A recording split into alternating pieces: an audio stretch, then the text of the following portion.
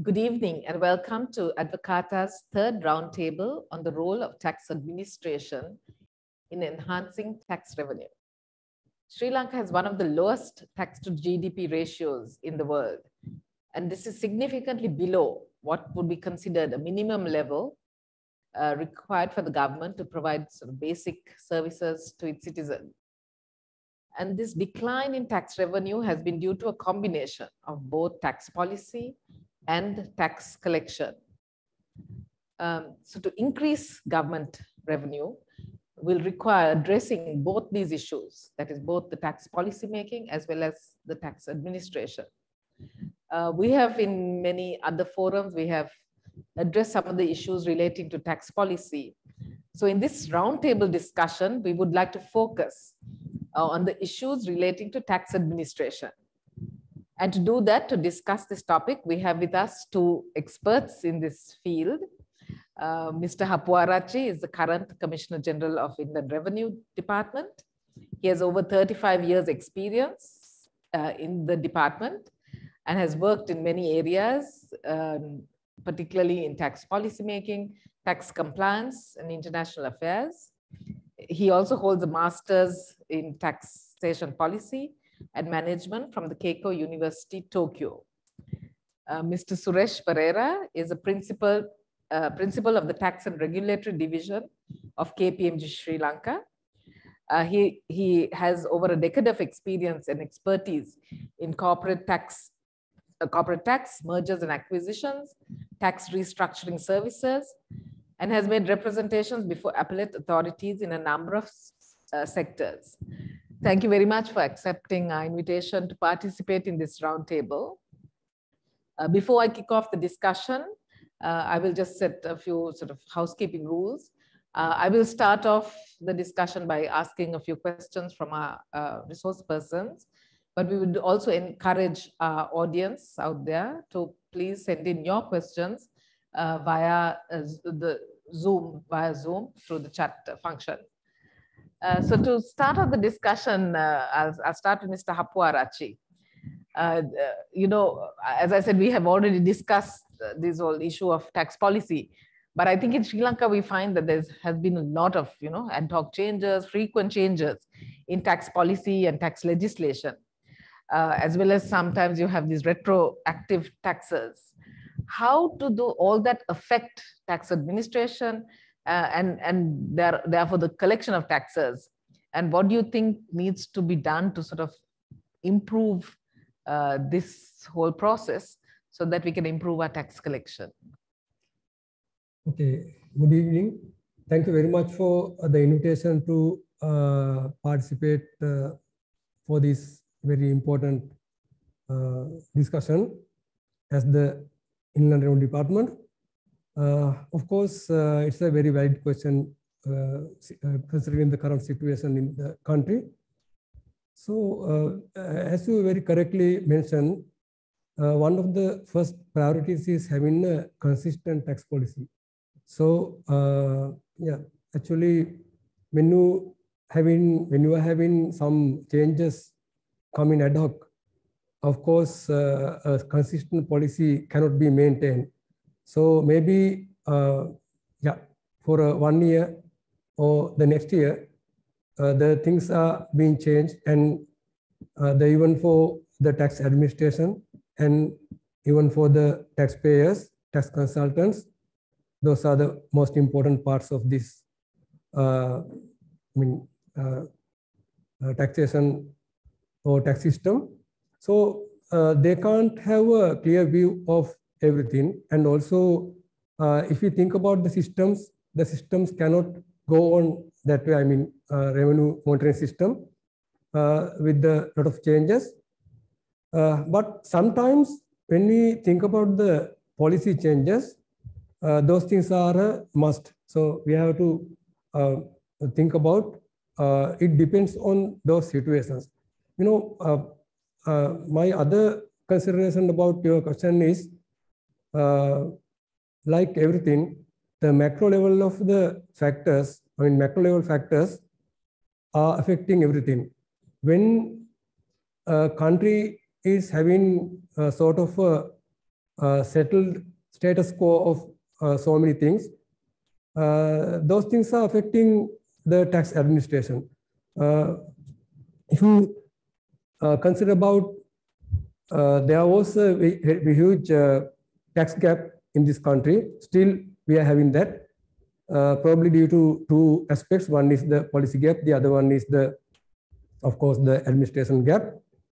Due to those two reasons, may have, I mean, as you very correctly mentioned, tax to GDP has come down. There are reasons actually, as we understand. Actually, something like there are a lot of tax concessions in this country given from time to time. Even if you think about the recent past, after the war ended, from 2011, a lot of tax concessions have been granted. So maybe the production from those activities are coming to GDP, but those are not taxed. That could be one reason, but I don't say that's the main reason. There are a lot of weaknesses in so many places. If you think about tax administrations throughout the world, yes, there are reasons for having, a good ratio for tax to GDP and maybe something like a very lower ratio for tax to GDP. Our country's situation is, I think, as I understand, a combination of so many issues. That's what I can say as the remarks for your question. Thank you. Thank you. And I'll move to Mr. Perera, taking basically from a practitioner's point of view. What would be your take on this situation, and particularly focusing on the value-added tax, because it's one of the most important sources of tax revenue in most countries. Unfortunately, Sri Lanka experience with the collection of VAT has not been, it has consistently underperformed. And I think this is partly due to these ad hoc changes, policy changes that have taken place. So using that example, if you can sort of take us through what you think needs to be done to sort of improve the policy making so that we can improve tax collection. Good evening, everybody. Thank you, Doctor, for inviting me to this forum. And yes, Doctor directly started with the most important topic or the subject that everybody is discussing when they speak about the Sri Lankan tax system, the inconsistency of the policies and the retrospective laws. Yes, and that impacts all the businesses, because the businesses cannot plan their capital budgets, etc. And we do find that even middle of the income tax year, financial year of assessment, the rates are changing. So that becomes challenging, sometimes fascinating for the tax consultants also to come up with all sorts of tax planning aspects. But yes, so basically the inconsistency and the frequent changes in the tax laws is not a good thing. And that has to be stopped. Now, why is that happening? That is because we don't have proper mechanism for tax policy making. There has to be a body that is stable, that is accountable for making tax policies, short-term tax policies, long-term tax policies, etc. But who decides the tax policies in Sri Lanka? From time to time, when the lobby groups make representations, and also when there is a need for cash to the state coffers, straight away tax rules are being changed, which should not be the case. There has to be a plan with regard to the tax collection and the tax policy making, which we don't have, unfortunately, due to the setup in Sri Lanka. Right, so talking about the VAT, it's a good topic again. Now, say in 1998, we abandoned the concept of taxing turnover. The concept of taxing the turnover is widely accepted as not good, because it leads to cascading, that means tax on tax. So as far back as 1998, Sri Lanka decided to abandon the taxation of turnover, and embrace the concept of taxation of value addition. So at that time, we introduced the GST, Goods and Services Tax Act of 1996, with effect from 1/4/1998. And in 2002, again, it was renamed as value-added tax. So from there onwards, we have seen the evolution of the VAT system. So now what do we see? When we introduce the two things, one is basically, I think my main complaint with regard to the system is, now in a country, you use either the concept of taxing the turnover or taxation of the value addition as the tool for collection of indirect taxes to the state. But what do we have in Sri Lanka? When we analyze from 1998, you can see most of the times we have had both a hybrid system. We do have the concept of taxation, taxing the turnover, as well as taxing the value addition. I think something that is unique that we find in the world. Why? That is because we don't have policy consistency. What we decided to abandon, we keep bringing back. Now, good example from first of, now we have introduced what is called the social contribution levy. What is social contribution levy? Turnover tax in another name. On the turnover, a percentage of tax is being levied 2.5%. So again, we are having a hybrid system. In 2019, the NBT, which was again nothing but taxation of turnover, was abandoned, which was introduced in 2009. Why was it introduced in 2009? To fund the war, or which is what was said was basically to build the nation for a short period. I can recall the budget speech at that time. For a very short period, few quarters, it was a few years, it was introduced. And it took almost 10 years for it to be abandoned. And it was abandoned in 2019. And now we see that it is being reintroduced again in another name. So where is the policy consistency? Who's responsible for this policy contradictions? So now, when you look at the VAT, I think the question that you asked from me is, VAT has been underperforming from the beginning. The reason is why. Now, for VAT to be successful in a particular jurisdiction, there are fundamental things that has to be satisfied. One is the VAT should be extended to cover most of the activities in a country. How is VAT working? It's basically you calculate the value addition by deducting the input tax from the output tax. For that, from the value chain, from the start of the value chain until the consumer, in every link, without a break, there should be the tax on value addition should be connected. But if you break the link in between, then if the link is broken at the middle of the chain, the cascading comes in. From business to, when in B2B transactions, business to business transactions, if you break the chain in the middle, that results in cascading impact coming. And on the other hand, if you break the, if you provide an exemption in the last chain, last link, then what happens is the value of the proper value of VAT that should come to the state will be deprived. Right? So now, when you look at the list of exemptions, as of today, we have more than 130 exemptions. Most of the big industries are not in the VAT net.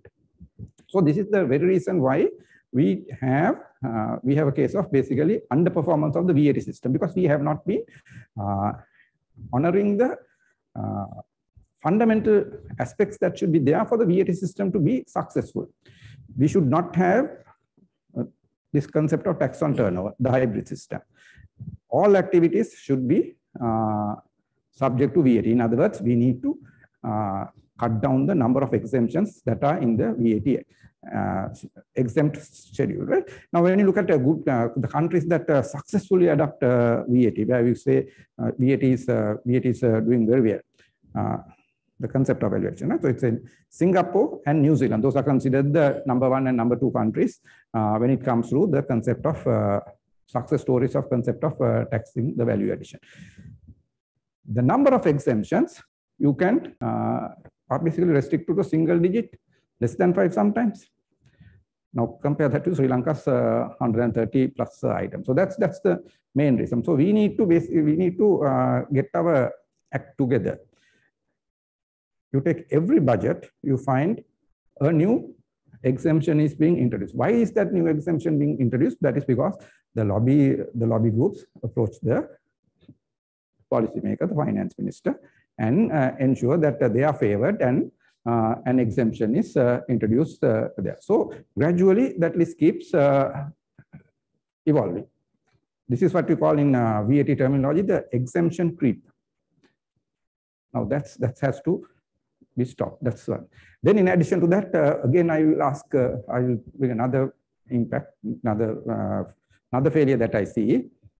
Now when you consider, again for VAT to be successful, so when you introduce VAT, first time in a country, the prices of goods go up naturally in the marketplace. But after a time, it stabilizes. So another fundamental rule with regard to the VAT administration is that there should not be frequent changes of the VAT rate. Now in Sri Lanka from 1998, if you count the number of times the VAT rate has changed, you can see more than 12 times Sri Lankan VAT rate has changed. Now we go back to New Zealand or Australia. How many times the VAT rate has changed? Less than 5, less than, I would say, even 4 basically, I can recall. So this is a fundamental reason why the VAT system is underperforming in Sri Lanka.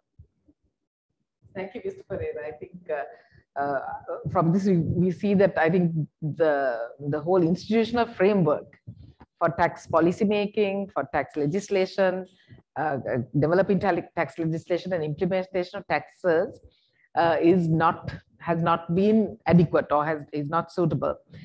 So, Mr. Hapuarachchi, I'll put it to you. What changes do you think would you like to see in terms of this whole institutional framework for tax policy making, tax legislation, and tax implementation?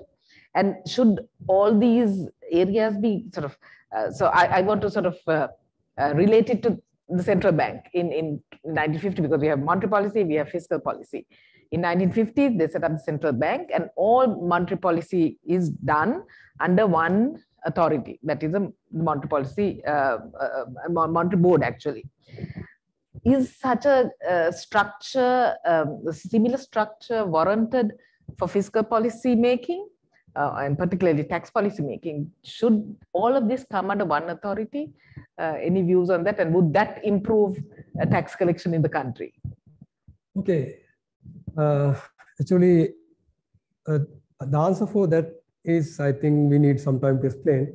But basically, in that also, I think, if we can do everything in one roof, probably it will pay the dividends.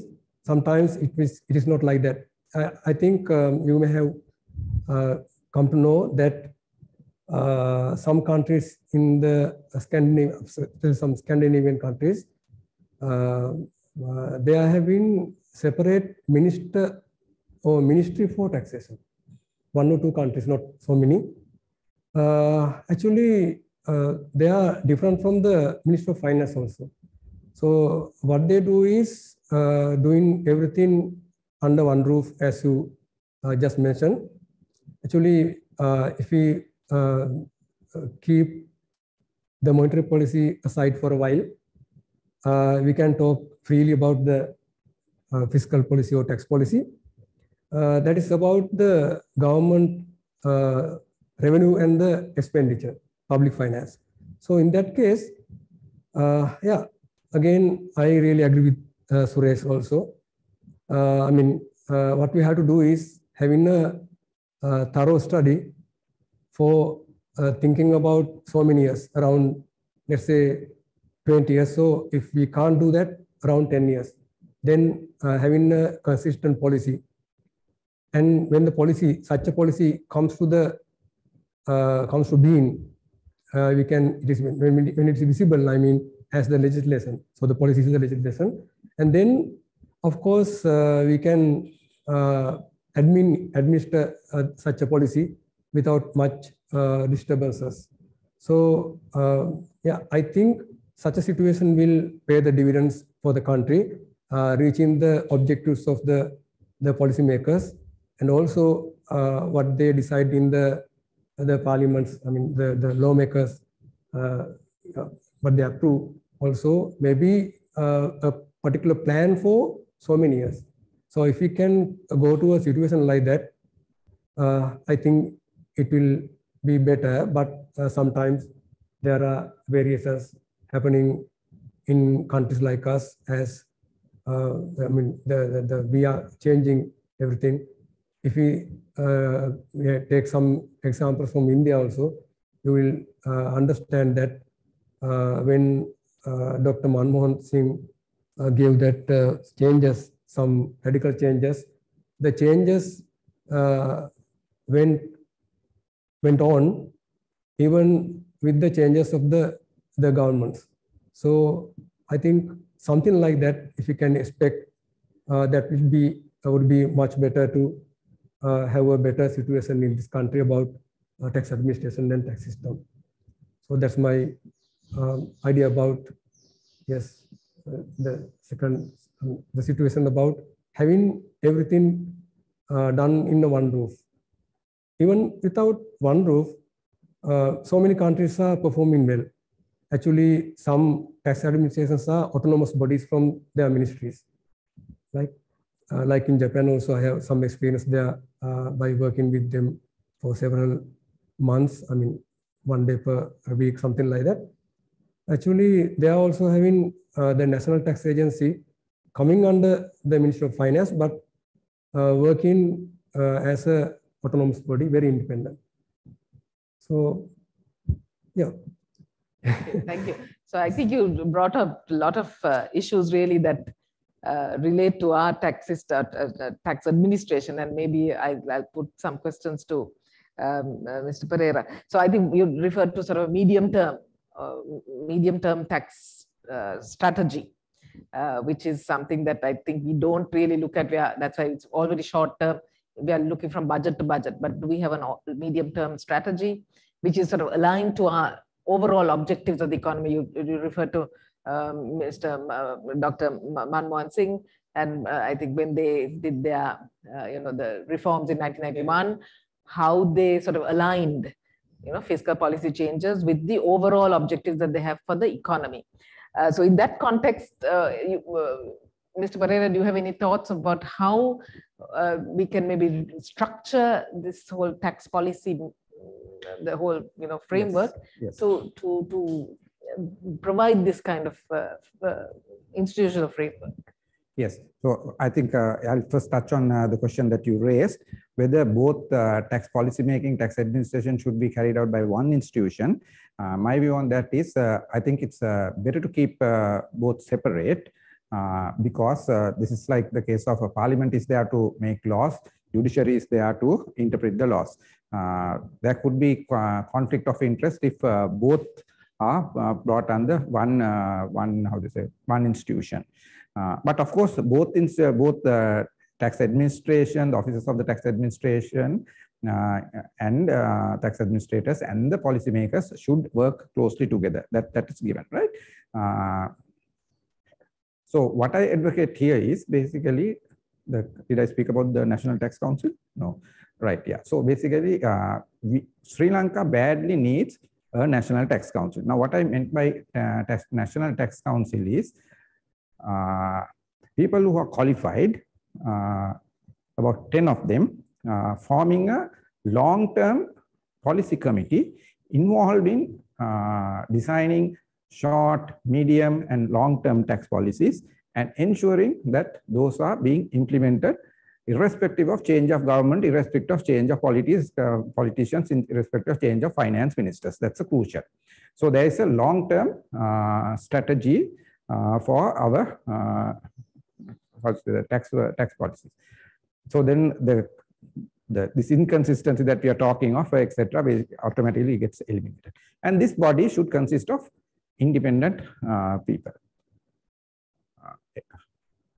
tax professionals, accountants, I would say economists, etc., lawyers, etc., should be in this body. Now, compared to that, I think there's a very important point that Mr. Hapuarachchi brought out. Now, this tax is a very complicated subject. When you do something in one area, you can see the impact coming in another area also. So if you are not a seasoned tax person, you will not realize that thing. So in that context, the finance minister sometimes is not the best person to decide the tax policy also, because you need specialist knowledge. Now, he mentioned about the concept of having a tax ministry, or sometimes a minister in charge of tax. Now, how are you going to select a minister in charge of tax? Again, you can't do it from the 225 people in the parliament, because they don't have that knowledge, right? So are we talking about, okay, bringing a person from the national list and then filling that post? Difficult things. So that's why I advocate. Let's not go there. Let's not talk about a minister. Let's talk about a national tax council, where you can bring a body of people together who can decide the future of the tax strategy in Sri Lanka. All right. Then comes the tax administration.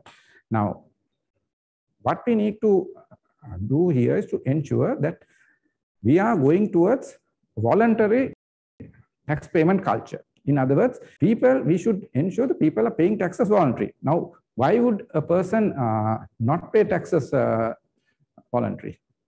But if a person sees that his tax money is at work, the benefits that he gets, that's the way to convince a person to pay the taxes. Now, that is the culture that we should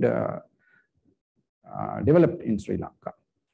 Now, if we see our tax money is not being put to good use, then of course nobody is going to pay the taxes. So, what I call the representation, what we call the 4 R's of the taxation. No, basically the revenue redistribution, repricing, the representation. The last R, because we speak about the first 3 R's a lot, but last R must be, I think, emphasized, and I think that's the key to basically getting the taxpayer confidence. Moment people start believing the tax money is being used, put to good use, and that way gives benefit to the society, then I believe, I won't say everybody, majority of them will start believing in the tax system and start going in for a voluntary payment culture. And I think that's the broader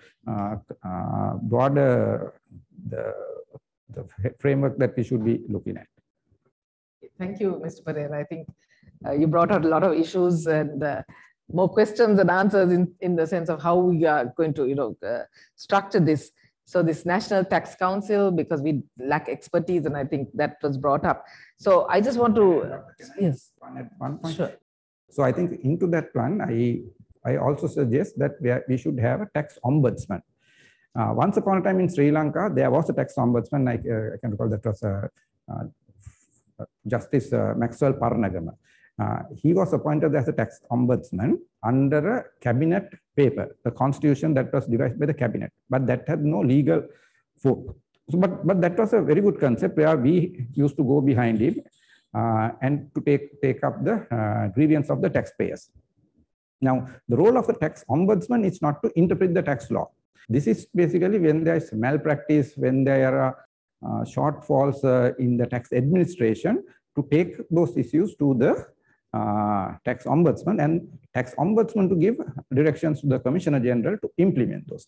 Now, where it failed was, or where it was ineffective, I would say, was there was no legal enforceability for the recommendations, directions given by the tax ombudsman, because it was created by the cabinet, not by the parliament. So there has to be a statute creating a tax ombudsman with teeth, with power to give directions to the Commissioner General, and that I believe will bring in a lot of faith in the taxpayers, that whenever there is injustice, that there is a forum that they can go to. So I think that's another institution that we should bring into the Sri Lankan tax system, in addition to the National Tax Council. So definitely, I think these are areas I think that have been, and there's a question here actually, that we've had several taxation commissions actually. Taxation commissions have sat They have deliberated, they have submitted reports, and I think a lot of these recommendations have come within this, through these taxation commission reports. But why have they not been implemented? I think that's a question that's been asked. Why have these not been implemented? Any thoughts on that? Okay, that's an important point. Right now, in 2011, there was a Presidential Taxation Commission that was appointed. In fact, I had gone before that, also made representation, and so certain proposals that were made to the Taxation Commission, I believe they were in the report and they were implemented. Not all, but at the same time, that report has not been made public. I have not seen. I don't know whether Commission General has seen that one. So, what is the purpose of having a commission collecting all the people going behind in front of that and giving their thoughts, and then commission members deliberating and coming up with the recommendations and a report, and if that report is not available to the relevant people. Right. So that basically answers a question, I think, from the audience. But okay, so going forward, how do we improve it? I think one thing that came up a lot was, okay, you need the right people, you need the right expertise. Particularly, I think you need tax accountants, you need lawyers, you need auditors who are able to handle all the different functions. So, and you talked about the resources actually. So, the revenue, being an autonomous body. So, in that sense, they should be able to be self-financing so that they are not dependent on the budget, right? So, I think that's very important to be able to be autonomous. So, Mr. Hapuarachchi, currently, if you look at the current system, what are the sort of shortfalls you see? Are you able to attract, given the kind of salary scales that are there, the kind of recruitment processes, are you able to attract the talent that you need, which is required really to run a tax administration or a tax department? And what changes do you think you would like to see to improve this process? Okay, before answering this question, I think better to, if you allow me to comment on 2 points of Mr. Suresh, indicated by Suresh. One is about the National Tax Council. Yeah, actually we can, that's a good step rather than having a ministry. I mean, actually, even in the ministry, I think in those countries, there may be, some people who are experts in a council or like that, something, giving some proposals to the minister, so that how the ministry will work on such taxation, tax system, how to tax and how to decide the policy, something like that in those countries. So in a country like us, I think most probably the best option is having a tax council like that. And also about the ombudsman, the proposal, I think that's also a very important one. And also it's timely, as actually a person who is aggrieved, or maybe, a person who came under a particular harassment or something like that, he can go to the ombudsman, and then yes, maybe due to some, all officers are not like same, so maybe sometimes there can be some incidents like that. Then the ombudsman will decide and yes, order the Commissioner General to do the needful. I think it's a good concept if you can have something like that, or maybe a particular legal authority or something like that in that case. Okay, your second situation, the question is about having sort of a efficient tax administration with some resources and like that.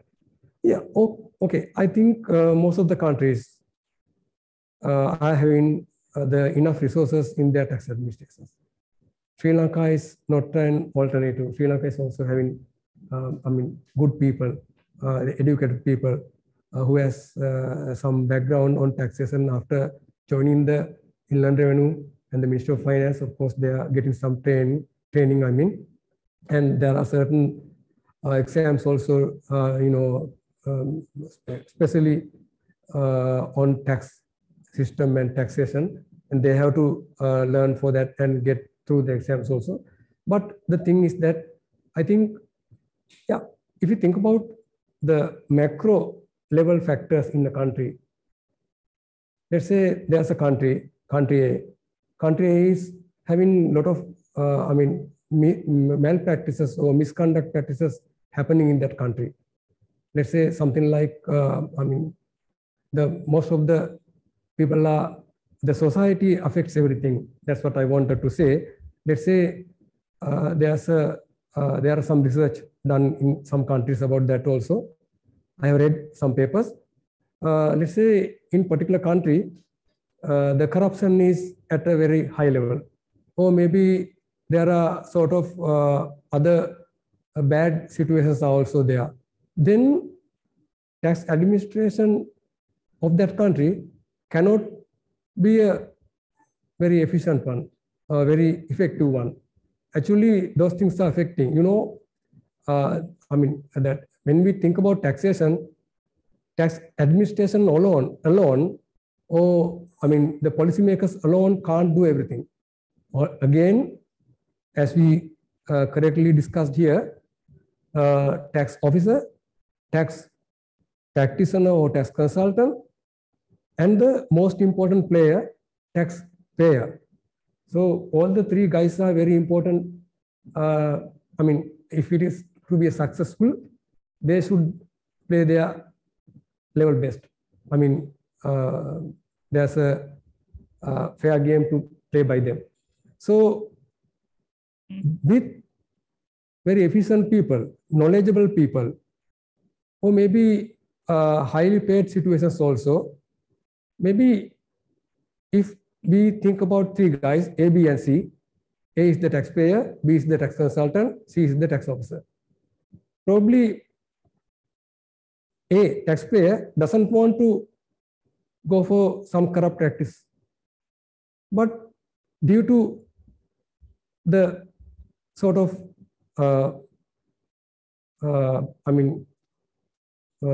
appeal laws sort of plan of the tax consultant as well as tax officer, he will go for a corruptive practice, and then the government revenue is reduced because he doesn't pay the correct amount of tax.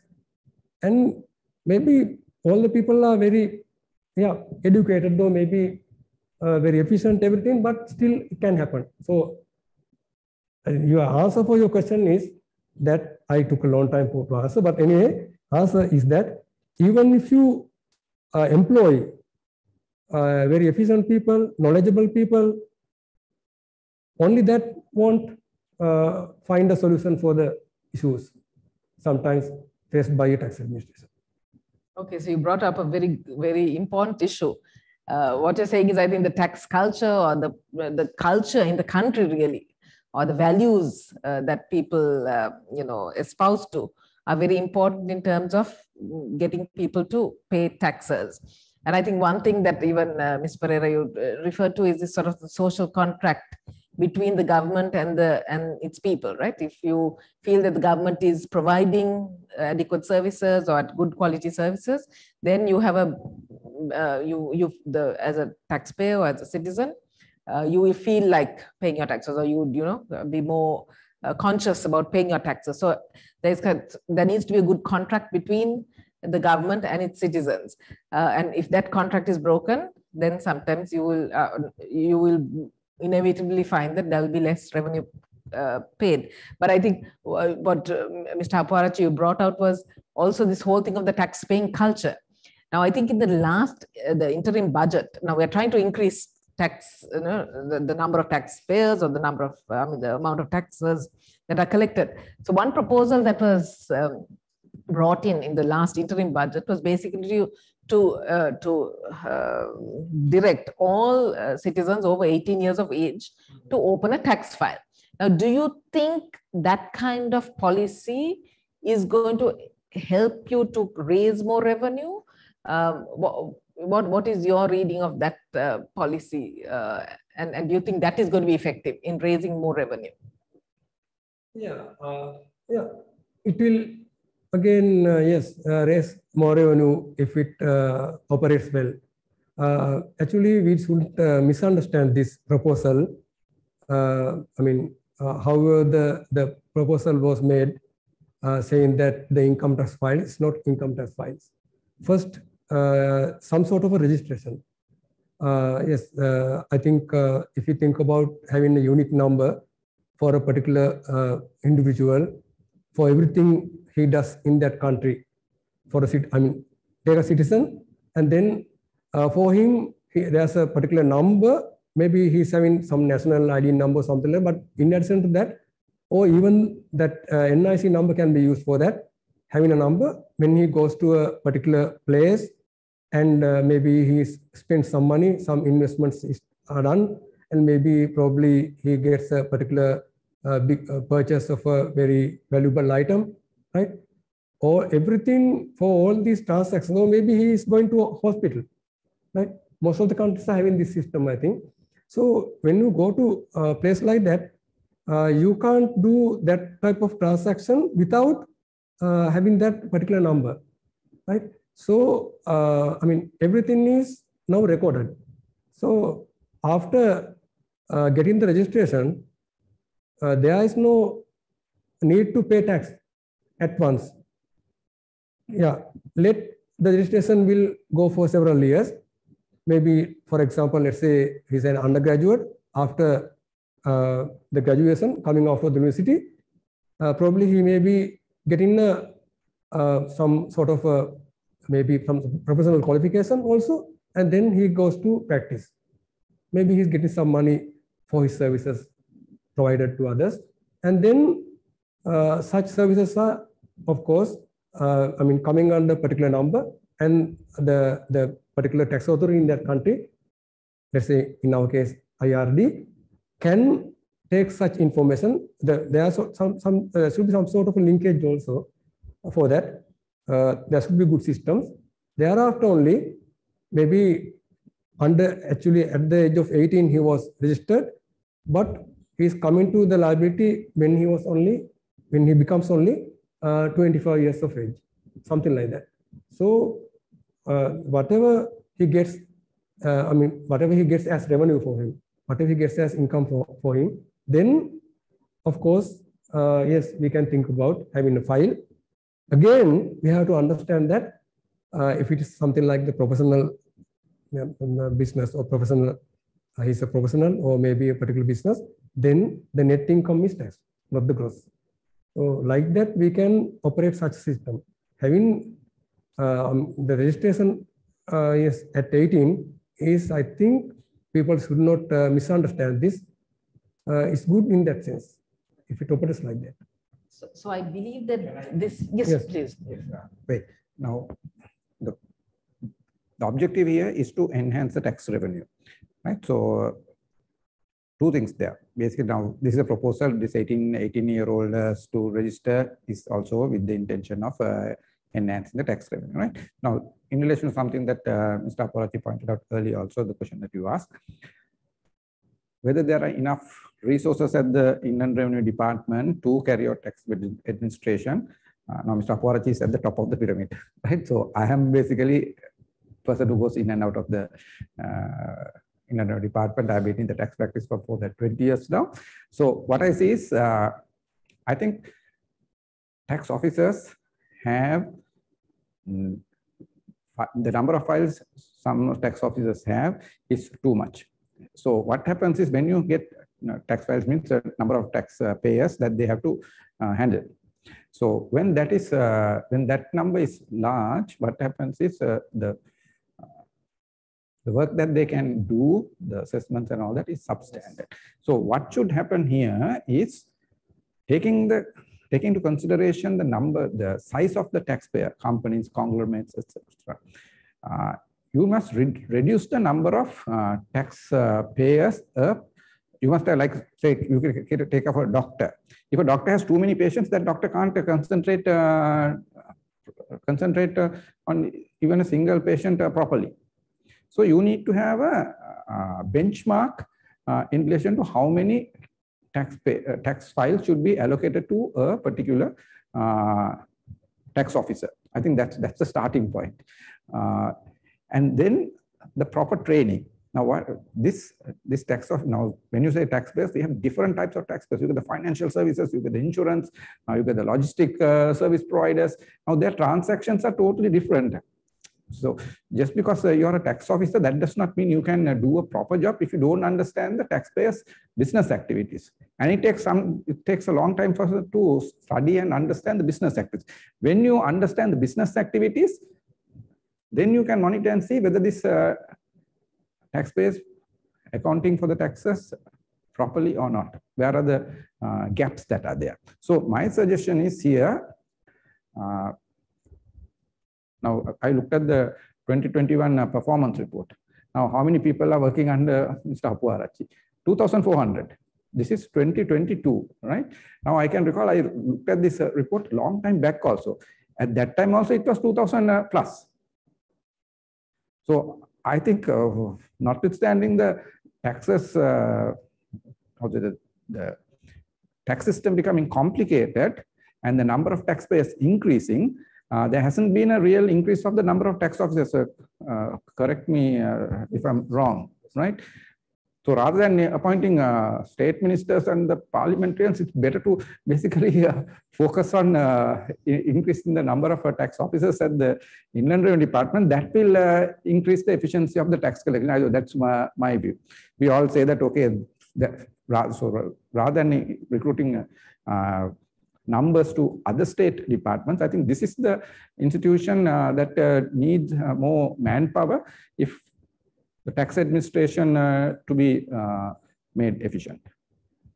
So that's that. I would take that approach rather than just saying, okay, all 18 years to be registered, because this is going to only result in a overload of information. And when the existing tax officers cannot handle the work that they have, I don't think it's going to. We have to keep our fingers crossed and see whether that will bring in results. Okay, right. Thank you. And I think as much as numbers, I think, yeah, maybe now just increasing the numbers is not going to be the solution. But I agree with Mr. Hapuarachchi that maybe we can start with this, at least having this unique ID number. And I think we started this process some time ago. There was a project to get this unique ID, to have it linked to the banks, to the motor vehicle department, the land registry, and have some kind of sharing of information. If we could do this for the QR code for fuel, I don't see why we can't do it, very, very quickly. So I think this is something that is probably a national priority, and we should really try to do that so that we can link, all the databases, which I think is the first step towards getting citizens to start opening files. So hopefully we can take this up quickly. But I also want to take up a point of, this whole thing of, one thing is the tax officers are inundated with files and there are too many files. But also the other question is, the question I have is, we have an explosion of new activities in the economy, particularly e-commerce, the digital economy. And I think these are going to pose serious challenges for tax collection, because they require different type of skills. You have to have different type of training. How is the tax department geared to taxing these emerging sectors in the economy? And I think particularly with COVID, you can see how the expansion or explore of these sectors. How are we geared to addressing these issues and bringing these sectors? How do we even address the taxation of these sectors of the economy? Yes. Yeah. Can I take it? Yeah. So I think before coming to that question, we need to again go back to our tax culture, the ecosystem that we have. Now, when you look at other countries, in their universities, there's tax research happening, there are tax surveys happening. So latest development in the tax world, international taxes, etc., foreign countries, all are being studied very well. So from there, the lessons are learned and those lessons are being adopted, implemented. But in Sri Lanka, if you look at our universities, we don't have any tax research taking place. We don't have any tax surveys taking place. So it's a very poor tax culture that we have. So where do we get our tax people? Okay, we have tax people in the Inland Revenue Department, and then we have the tax practitioners, mostly concentrated in accountancy firms. Other than that, we don't have tax professionals. So where are we going to study this? Now, tax professionals, the tax practitioners, okay, what are they doing? Basically, they are handling their clients and they are trying to make a living and basically giving tax advice. So there is no proper tax research happening. Now, take a case of basically the tax holidays. Whether tax holidays have benefited Sri Lanka over the years, or have they drained the Sri Lankan state costs, the state? Even that we don't have numbers. We don't have carried out, no research has been carried out. That's because of the ecosystem. Now the new concepts that are taking place, the digital taxation, the e-commerce. Now, what are the policies that we should adopt? What are the developments that are taking place in other countries? Now, that is not being seriously studied and implemented here in Sri Lanka. The BEPS, base erosion, profit shifting. There's not much focus in Sri Lanka. Very important concept. Online trading. What are the tax policies that we should go for? Now, good online person, online businesses. Now, Sri Lankan online businesses, because of our brick and mortar Inland Revenue Act, they get caught for taxes, right? But when it comes to the cross-border online traders, they go tax-free. Now, in other countries, they have all these concepts like Google tax and all that. New tax rules being introduced to their tax codes to capture those kinds of activities which are not captured by the brick and mortar tax statutes that we have. So our tax statutes have to evolve, because the way the businesses are being carried out in the world has changed. So to keep it up, we need to have that body that is going to study this and come up with rules for Sri Lanka. Now, if I'm not mistaken, 2 times in our budget speech, there were proposals to address this issue with regard to the online travel agents. And also now these companies like eBay, online cross-border traders, online traders, never implemented, though it came into the budget speech. Now, there are results on this. So now that's why I said, again, I emphasize the concept of the National Tax Council. Hopefully, there will be more productive policies that will come even to address this kind of scenarios. Thank you, Mr. Perera. I think, in a sense, we don't have to reinvent the wheel, because there are countries that have already, much further ahead in these areas. And it's a matter of actually researching, finding out how it has been done in other jurisdictions, and then implementing it. Would you like to add something to that, Mr. Hapuarachchi? I just wanted to add something when we talked about, very correctly about the base erosion and profit shifting project, which is coming on with the collaboration of OECD and also so many countries coming under G20 and also UN. Actually, very correctly you asked about this taxation of digital transactions. India is one of the first comers for so many things. Yes, their tax system is better than so many countries. So they introduced several years ago equalization tax at 6%. The name of the tax was equalization. So equalization is something like, actually, when it comes to a physical transaction, the costs are high. When it comes to digital transactions, e-commerce, then the costs are lower. To make it a balance, India introduced that with that concept. And also OECD, under this BEPS project, there are 15 actions recommended. Under action 2, it talks about the digital transactions, digital economy or something like that. They talk about that. Under that also there is they have proposed a solution coming under 2 pillars, considering 2 ways. But sometimes some activities are, of course, some recommendations are not suitable for Sri Lanka. Sometimes countries like Sri Lanka, but even within that, there are some good proposals. Under this digital economy, or under Action 2 of the OECD BEPS project, they have recommended, and so many countries have signed that.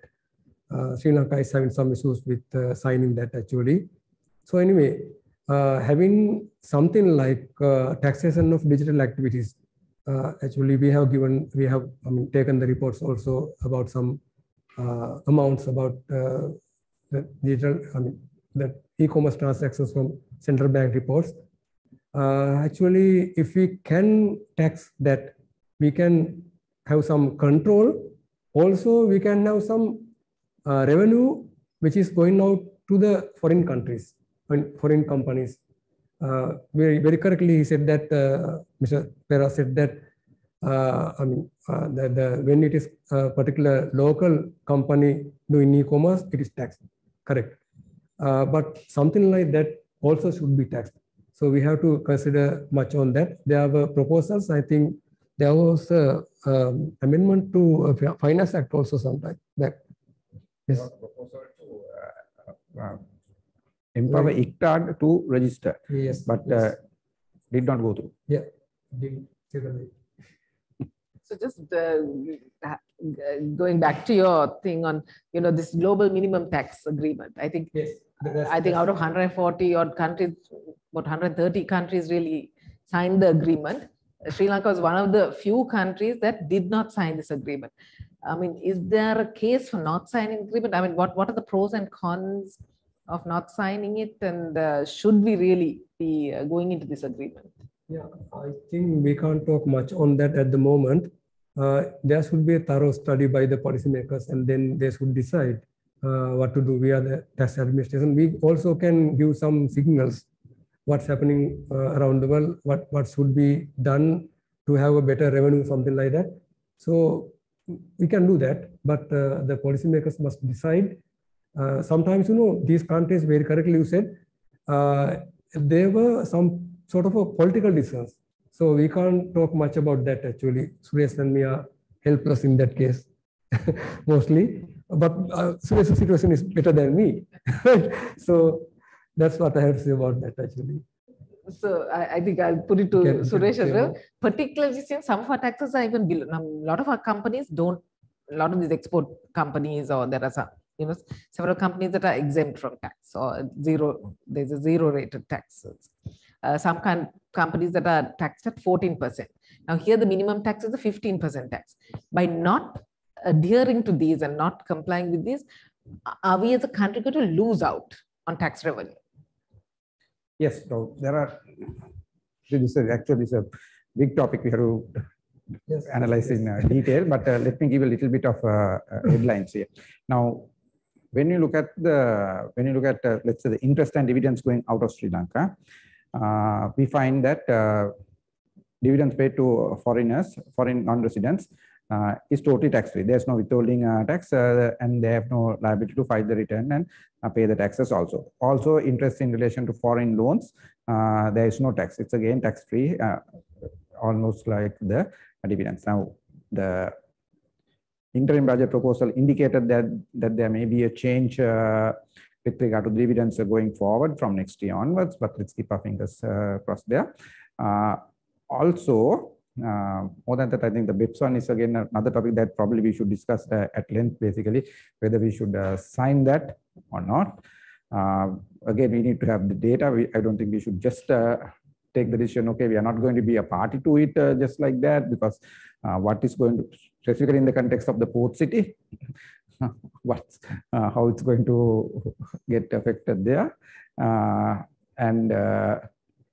Yeah, so that's why I said again, I keep coming back to now, who's the partner, who is the person that's going to decide this and take these policies? There is nobody studying this. So this is why again I say that we need to have this National Tax Committee who's going to be responsible for all these things. So there's a party that is accountable, there's a party that is responsible. So there are so many things to be carried out in the tax. So I think there's another point that you brought out about tax incentives. And I think that again is another issue, because the country, we have given lots of tax incentives with the, of course, the objective trying to attract investment. But I think there's more and more evidence that tax incentives alone are not enough, or not, tax incentives are not the most important thing in driving or in attracting investment. There are so many other factors that really matter much more. And in that sense, but we have still given many tax incentives. We have several, under different laws. So under the BOI Act, under the Inland Revenue Act, and now the Strategic Development Act, there are multiple laws under which these tax incentives are given. And these tax incentives can be very costly, because they are basically, it's a revenue loss to the government. But as you rightly pointed out, we have never done this kind of analysis of how much are we losing. What are the numbers? Yes, exactly.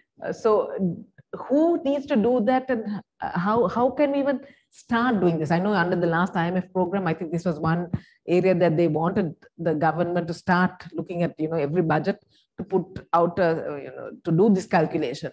But who should do it, and how do we even start looking at these tax expenditures?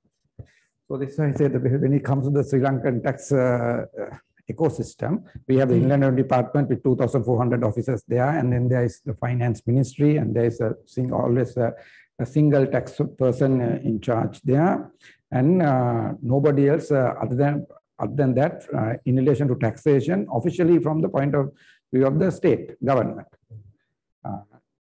We don't get much help from the university system in Sri Lanka, and so there's nobody who is really in charge. So that's the issue here. Mr. Hapuarachchi, do you like to add something of who actually can do this kind of analysis? Is it important? Yeah. Okay, that's very correct. So why can't Advocata do something on that?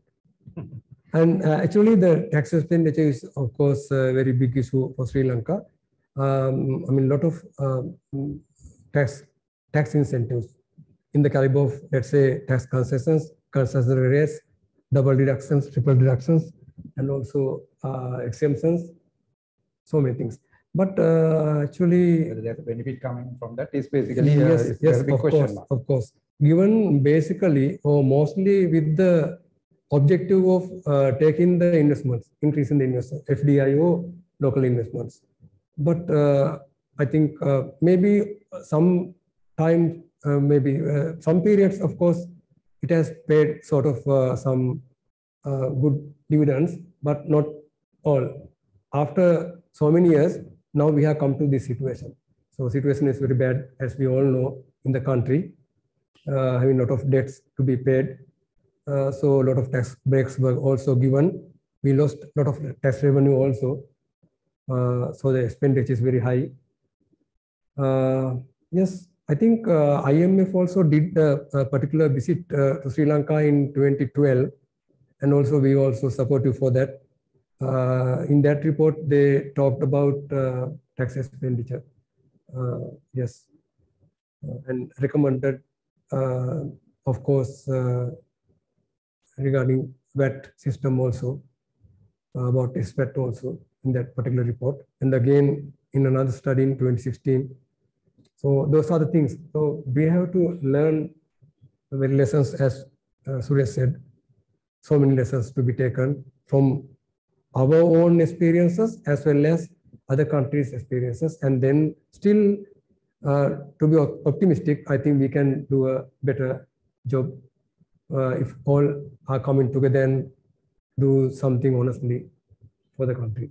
If I take one point from what he mentioned, the lessons from the other countries, this is something that I also have been thinking a lot. Now, if you look at from 1978, from the time of the introduction of the Greater Colombo Economic Commission Act, we have been giving tax holidays. It's zero tax holiday, it's zero. Whereas you take a country like Ireland, now what is their strategy? They have a very reduced tax rate, 12% sometimes back, and then effective tax rate sometimes it's like 2.5. So now because of that low tax regime, they somehow get the transactions to go through. So you take the big tech companies, the global tech companies, they ensure their royalties, etc., are taken through island companies because of this low tax regime. There, the strategy is yes, you do offer low tax rate, but there is some tax collected. So investors that wouldn't have come there go there, but they end up paying tax. Their transaction values are very high. So a low percentage of tax that's collected from that strategy is huge to the government. But there's tax collected. Strategy is to reduce the tax rate, but to collect overall to collect taxes. Now, our experience is tax rate is zero. What is the tax collection? That is also zero. So what is the strategy? So this is something that I keep asking, whether are we doing the correct strategy here in the first place? So in that sense, actually, by, I think, doing this tax expenditure analysis, I think, sorry, yes, sure. Yeah, of course, very correct. So we are always thinking about tax system or tax sort of incentives to attract the FDIO, local, increase in the local investments. But actually, before that, there are so many other things, in the line before tax, which is deciding about the investments, right? Think about some activities or some situations of our country about other factors. Yeah, economic stability, that's the thing. Political stability. That's the thing. So taxation is something down the line. So we are always thinking about once the taxes are reduced, the investors will come. Yeah. So I think doing this tax analysis, I think, and at Advocata, you suggested Advocata do it, and we actually have tried to do it. We have tried to do it. Unfortunately, information is not available because these companies don't have to publish their accounts. They don't. So I think there has to be some kind of transparency, even if they don't. I would say, Doctor, I would say that the government intervention. Now, if it is if the government is a part of that exercise, then the access to the information is available via the Inland Revenue Department. A private institution does not have the access to that information because of the confidentiality and the other laws that are there to prevent getting access to this kind of information. So government actually has to be a part and parcel of it.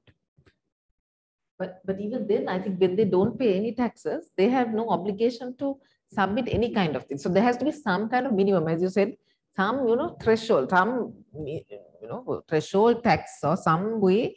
At least they have to provide their annual reports to the Inland Revenue Department or whatever agency, so that this kind of analysis at least can be done on a regular basis. So I think this is something that has to be thought out, and also this thing of some sunset clauses. So even if you do give tax incentive, there has to be an end. There has to be some kind of there has to be some kind of rules-based system where once the company starts earning profits, then this whole thing has to be there should be sunset clause advantage that there's been advantage to the economy. There should be evidence. Yeah, exactly. So I think these are things that have to be implemented or put in place. But again, the question is, who is responsible for doing this? Who needs to come together to do this? Because we are we have talked about so many different aspects of tax collection, and one thing that we have not raised actually, and I did not talk about, is we have 3 revenue collecting agencies. You're only one, right? The Inland Revenue Department, with the Customs Department, with the Excise Department. And I know there have been proposals in the past to bring these revenue agencies together. Is that still on the cards? Can that work? And is that sort of one of the solutions? But who is really responsible for doing all this? We're talking about, taking all the revenue authorities in Sri Lanka under one umbrella. Yeah. So that is one thing. So when we talk of, is that something that needs to happen? Yeah, that depends. The performance, actually, if you think about that, I agree with some comments made by Mrs. Suresh some time ago when the discussion was started about having sort of autonomy. Maybe the policy and the the administration going separately like that. Even within the revenue authorities, I think they are taxing different activities or different amounts or something like that. The tax bases are different. And also maybe having a sort of administration on that at upper level is, of course, if it pays well, I mean, if the objectives are reached, then of course it will be okay, but there should be sort of a genuine effort for everything. But again, it will depend on so many other things.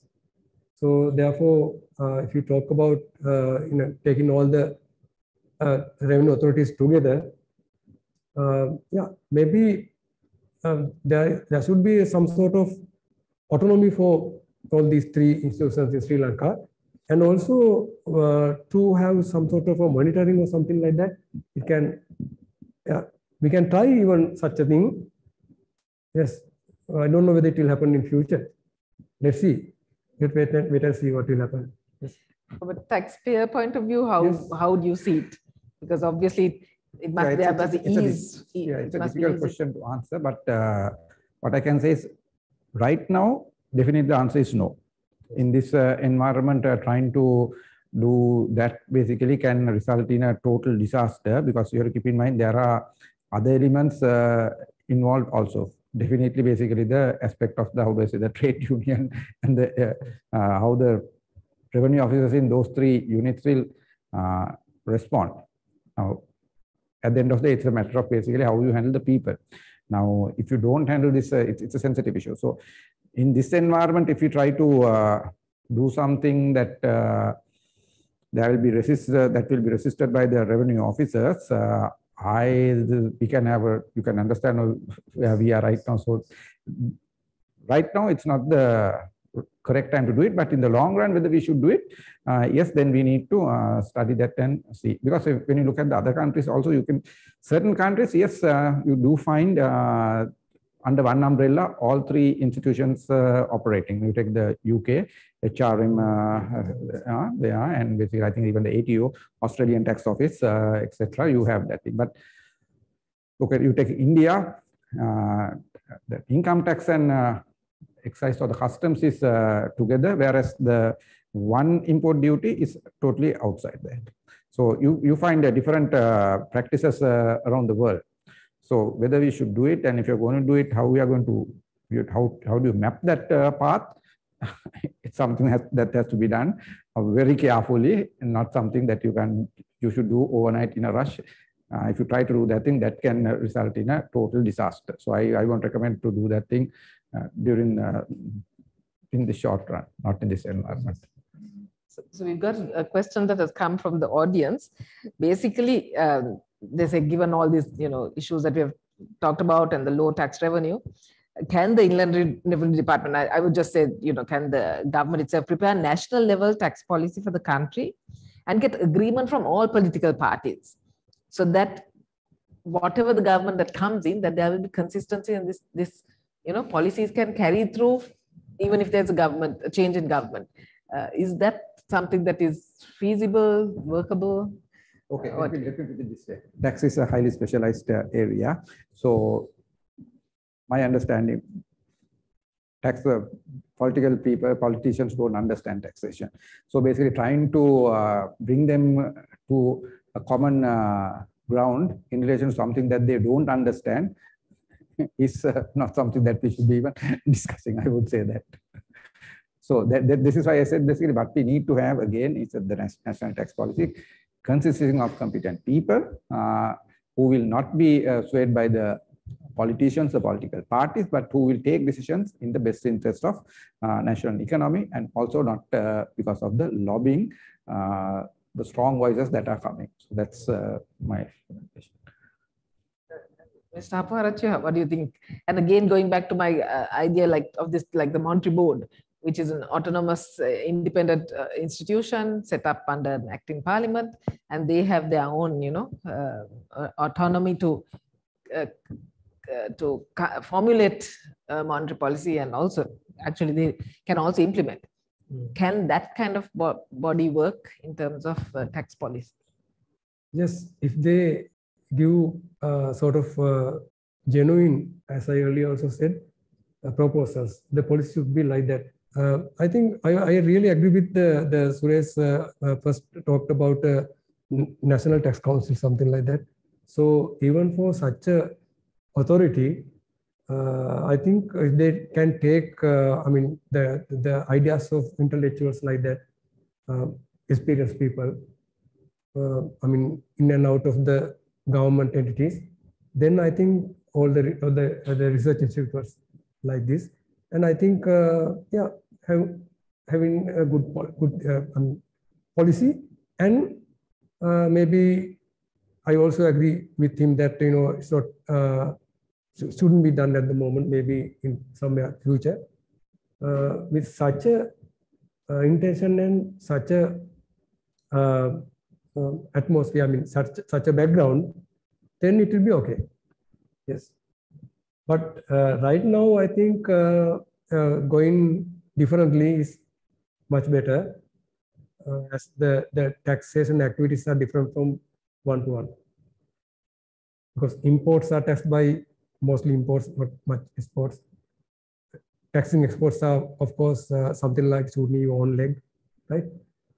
Most of the countries are taxing only imports. So import taxation is coming under the customs, and the mainly income tax is under inland revenue and other several taxes. Of course, excise. That's also. So I think you can't do everything together, right? But what we can do immediately is to ensure there's very strong links, connections yes, among these three institutions, yes, Customs Department and the Inland Revenue Department. The existing link has to be strengthened. Yes. We know basically the practical issues like that we have. The custodians, they are taking to the department, the issues that we have. So what we see is basically in practice, the coordination among those three institutions should be strengthened. And yes, the other one that he mentioned with regard to the unique number, yes, all of us have been talking about this for a long time. But that is something that should be implemented also. So this sort of unique ID number, I think that is crucial, so that it's across all the revenue agencies. At least these are start, right? These are something that we can start with, and also the sharing of information, not only among the revenue agencies, but as I said, among even these other agencies, with so that can help the monitoring and the enforcement really of tax policy, which is something that we are struggling with in Sri Lanka. So I think we are sort of coming to an end, but is there anything else that you would like to, something that we have not brought up, but you would like to sort of focus on in this? Well, when it comes to tax basis, there are so many things we can speak, but I think for the moment, I think we have been speaking a lot. Let's, from my end, I would say that.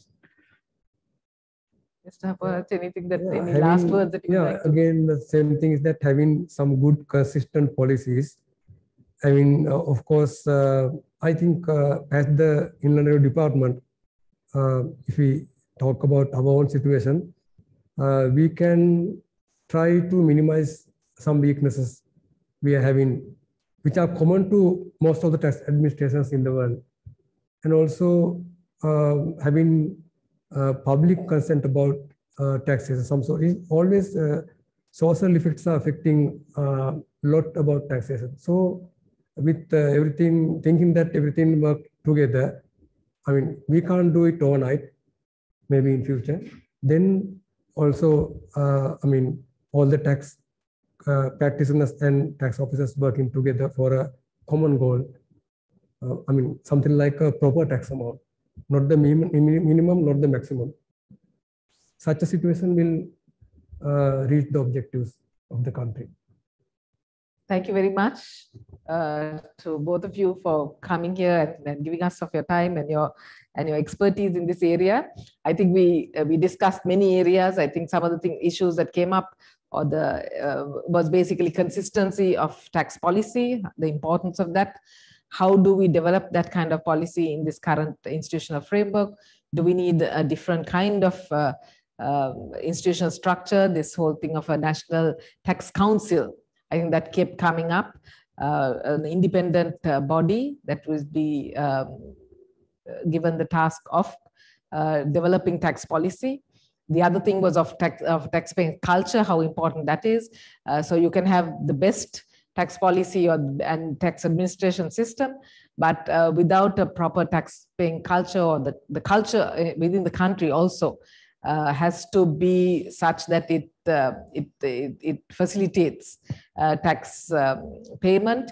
And I think there we talked about this whole thing on the social contract between the government and its citizens, that it is a two-way street. When the government provides good services and high-value services to the citizens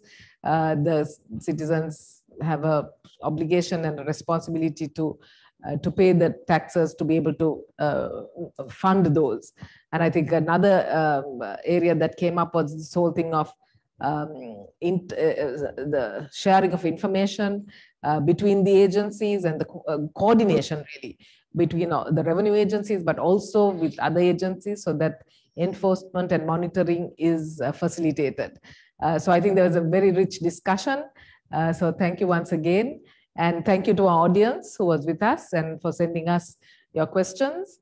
We will continue this conversation, and we hope that it will lead into the the budget. The budget is coming up in about 1.5 months, and I hope some of these thoughts would be incorporated in the next budget.